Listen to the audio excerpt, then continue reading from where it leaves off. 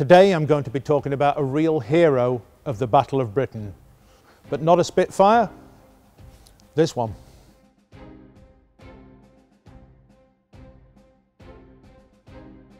The Hurricane. Designed by Sydney Camm and his design team at Hawker, Sydney Camm no less a genius than Mitchell was at Supermarine for the Spitfire. Indeed, the aeroplanes that Sydney Camm had designed bore a fair bit of percentage of the Royal Air Force between the wars. Aeroplanes like the Hind, the Fury, the Audax, the Tomtit, the Demon, all Sydney Camm's design. Obviously biplanes between the wars had had their day. Aeroplanes going through the air very fast were monoplane aeroplanes now. And the Hurricane indeed was the first production aeroplane of the Royal Air Force to go through the air at over 300 miles an hour.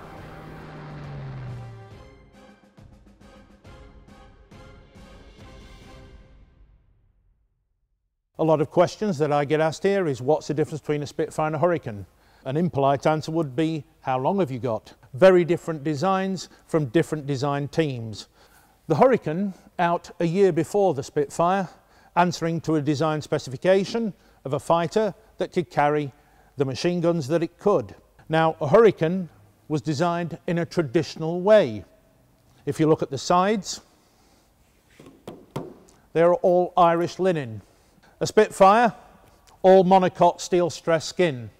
If you take a picture of a Fury or a Hart or a Demon and you look at the tail of those aeroplanes and you look at the tail of our Hurricane here and the fuselage, you can see the lineage of Sydney Camm's designs going through them. The Hurricane, of course, was a mixture of ancient and modern almost. We had the steel tubular construction, and then on top of that was placed the wooden framework, which is fairly lightweight. And then the fabric people would come with their great lengths of stuff and simply chuck it over the top. And they're dressmakers, really. It would all be done by hand. The fabric would be pulled down into place, and it was all stitched together. Now, I say unsung hero of the Battle of Britain, a Hurricane most certainly was. Well over half of every enemy aeroplane destroyed in the Battle of Britain was by Hurricanes, not Spitfires. Spitfires in the Battle of Britain were down to 19 squadrons. Hurricanes, there were 32 squadrons of them. A Hurricane was a real workhorse, a reliable aeroplane. Advantages: it could take more damage than a Spitfire. The side, Irish linen, some explosive cannon shells from a Messerschmitt 109. Sometimes if it hit the fuselage it would go in one side, out the other without even exploding. Coming back to base, another patch of Irish linen, as long as the bullet hasn't damaged any of the control surfaces or the wires inside. Just paste and dope another piece on one side and another piece where it came out the other, and away the pilot went again. Both the Hurricane and the Spitfire powered by the same very magnificent 27-litre V12 Rolls-Royce engine. But the Spitfire and the Hurricane both had, because of that engine, an Achilles heel. It couldn't do a negative G dive. So in the situation, if a Spitfire or Hurricane was chasing a Messerschmitt 109, the Messerschmitt 109 with its fuel-injected Daimler-Benz engine could push its nose into a negative G dive. The arteries in the Luftwaffe pilot's eyes might pop, but the Spitfire and the Hurricane could not do that. If a Hurricane or a Spitfire followed the 109 into a negative G dive, the carburetors would flood and the engines would cough and splutter, which is not a good situation in the middle of a dogfight. So the 109 pushes its nose over, the Hurricane or the Spitfire have to peel over the top, like spinning around a bucket of water, to keep the flow in the carburetor into a positive G. The problem with the carburetor wasn't cured, but it was certainly helped by an extremely clever lady called Mrs. Beatrice Schilling, who came up with a design, a toss-up between a washer and an olive, to put inside the carburetor to help and squeeze the flow of fuel. So it didn't eliminate the problem, but it gave the carburetted engines a lot better chance, if you were touching a negative G manoeuvre, to catch the 109. Now, eventually, a Spitfire would catch a 109 in a dive. A Hurricane probably wouldn't, but a Hurricane could outturn the 109. Because with the same engine, a Hurricane being 20 or 30% bigger, a Hurricane's rate of climb was not as fast as a Spitfire's and in general was not as manoeuvrable. So the tactic then was adopted for the Hurricanes to take on the bombers, more numerous, and the Spitfires to take on the escorting fighters. This particular Hurricane actually fought in the Battle of Britain. Unfortunately did come off second best to a couple of Messerschmitt 109s over Deal in Kent. The pilot, a Flight Lieutenant Rodgers, no relation, did survive. The Hurricane evolved quite a bit slower than the Spitfire. Spitfires, of course, in many marks, basically doubled in size and performance between the beginning and the end of the war. The Hurricane, not quite so much. The basic design was all the same. There were different marks, different Merlin engines fitted, from 990 horsepower to one of the PR versions in photo reconnaissance, had a two-speed, two-stage supercharger, same as a Mark 9 Spitfire, and went into photo reconnaissance duties. That Hurricane, for a Hurricane, was particularly fast, about 350 miles an hour. But the performance of a Hurricane, regardless of mark and what it was carrying, always was a fair bit shorter than a Spitfire or a 109 in out-and-out speed. So we're around the front of the Hurricane now, and I can show you the huge slab-sided, very strong wings. Better than the Spitfire as far as that's concerned. Grouped together, 8 303 machine guns, 4 in each wing, 1 either side. So a very, very stable gun platform. One other advantage that a Hurricane had over a Spitfire, the hardest thing about flying a Spitfire is putting it down at the end of a very tiresome day fighting for your life. The wheels start at the outside, come down in the middle, you've got a very narrow landing track. As you can see from the Hurricane, the wheels start on the inside and come down, so you have a very wide landing track to land on. As one pilot said, you could be quite ham-fisted when you were putting a Hurricane back down again. Hurricanes were used in every front in the Second World War and in just about every area, from the heat of Malta to the freezing wastelands of Russia.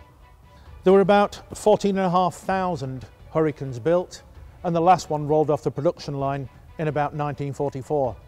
Without Hurricanes in the Second World War, who'd have known? Serving not only in the Battle of Britain, but as ground attack, as a fighter bomber, fired off merchant ships, off catapults, regularly to do a one-way mission. A Hurricane, with the pilot in, would be blasted off on a catapult to try and defend the merchant convoys, hopefully within reach of land. If he wasn't, he would basically have to try and ditch close to the ship as he could, and they would try and pick the pilot out of the freezing water. And here is what has become of the famous Hurricane, the even more famous hurri-bomber. The bombs are carried underneath the wings, and they're meant to be dropped with pinpoint accuracy.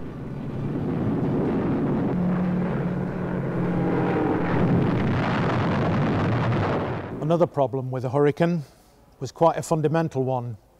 The cockpit up here, as you can see, is just behind a saddle tank, a big tank of 100 octane fuel. If a Hurricane was hit by an incendiary round in the fuel tank, of course, would blow up. Now the pilot has two options. He can either stay in the fighter and burn to death, or he can peel back the cockpit, climb out, but of course then he's got a 300-mile-an-hour blast furnace straight into his face. A lot of Hurricane pilots were extremely badly burned. One pilot who was badly burned was a young officer, 23-year-old officer in the Battle of Britain called Nicholson. Nicholson had been hit by 4 cannon shells in his fuel tank. He peeled back the cockpit, climbed out very angrily, but as he climbed out, another Messerschmitt passed straight in front of his Hurricane. He jumped back into the cockpit full of flames, hit the gun button and opened the throttle and shot the enemy aeroplane down. Nicholson did survive, but was very, very badly burned. But he woke up the following day and was informed he'd been awarded the Victoria Cross for his actions. The only one in the Battle of Britain and in RAF Fighter Command in the wartime, as far as I know. Pilots used to say you climb in a Hurricane, in a Spitfire, you put it on. Climbing up and over and down into the cockpit is quite a task to climb up, over and down. So let's go and have a closer look in the cockpit of a Hurricane. The big innovation was the blind flying panel. In the old biplanes, you would have an altimeter and an airspeed indicator and a rev counter. They'd just be randomly dotted around the cockpit.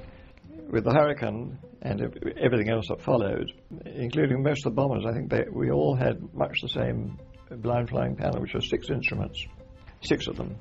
And that was standard for all aircraft from that point onwards, which is a jolly good thing, because at least one could hop from one type to another without too much difficulty.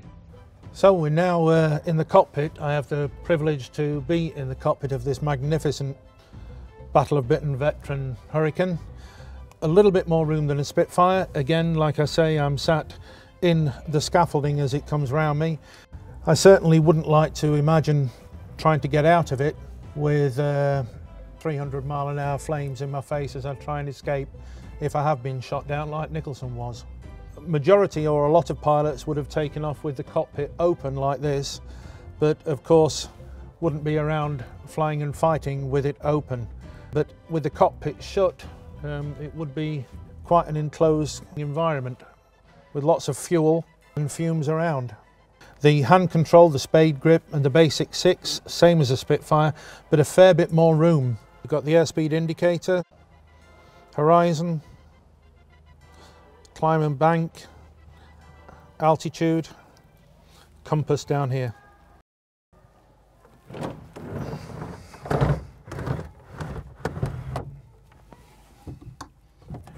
Yes, quite an enclosed, quite nerve-wracking environment when you're fighting for your life.